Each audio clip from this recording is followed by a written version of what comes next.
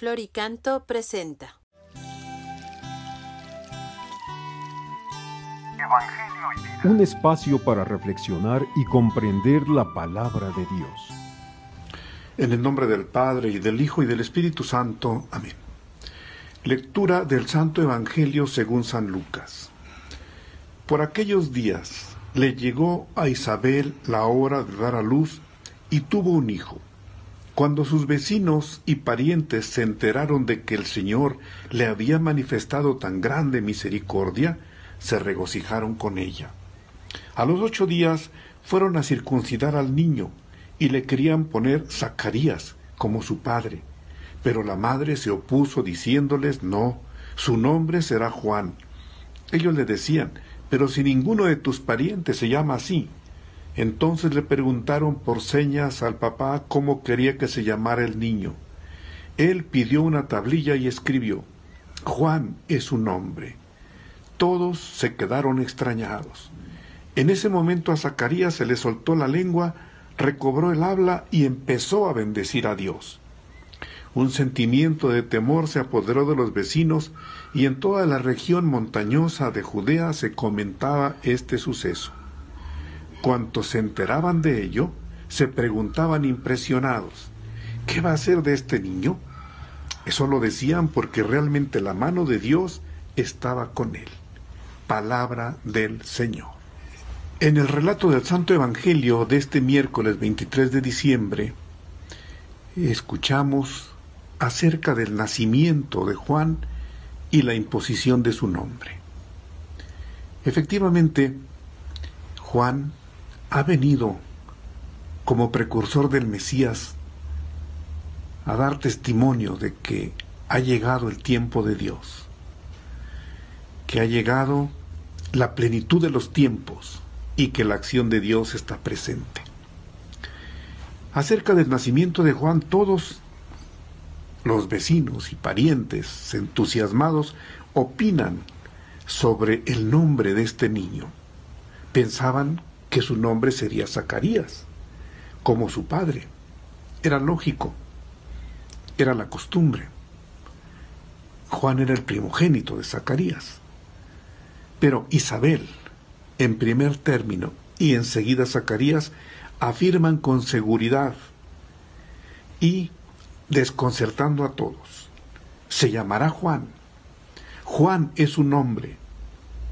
Juan significa gracia de Dios, favor de Dios o misericordia de Dios.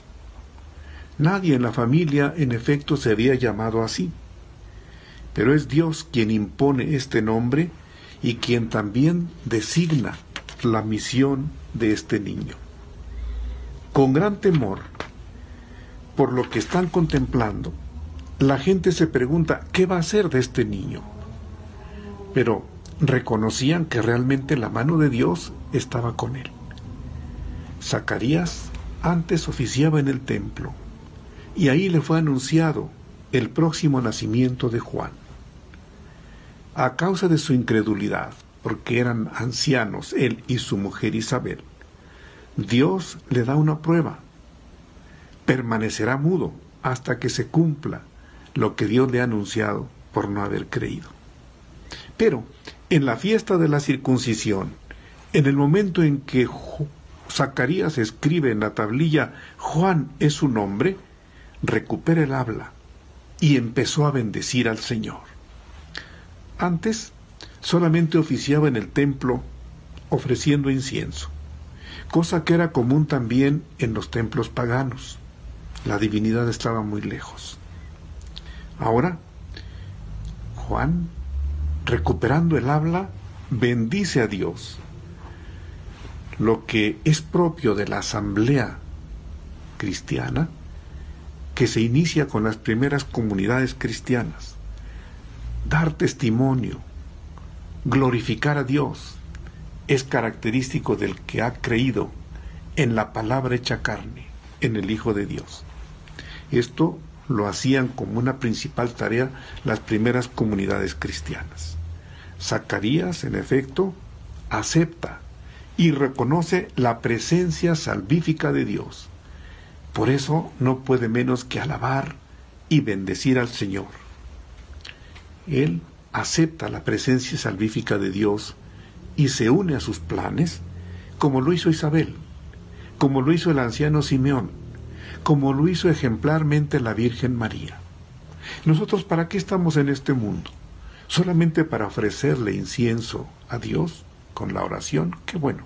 Pero además hemos sido llamados a dar testimonio, glorificando a Dios y compartiendo con los demás el gozo del Evangelio, el gozo de creer y de seguir al Señor. Que el Señor nos bendiga. Enséñame a decir que sí, como tú le dijiste